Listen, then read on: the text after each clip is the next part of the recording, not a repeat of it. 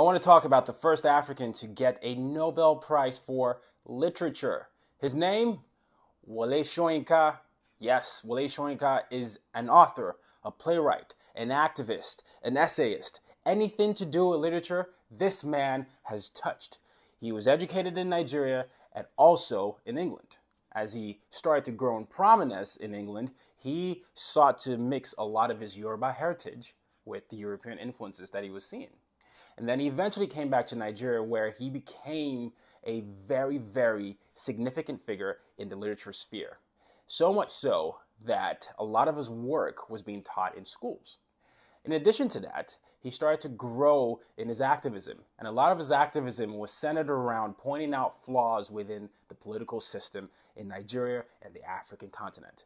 So much of a threat was he that he eventually was imprisoned during Nigeria's Civil War between 1967 and 1970. Despite being stripped away of the privilege of writing, there were no pens given to him, no paper or no pencils. He still found a way to write from prison.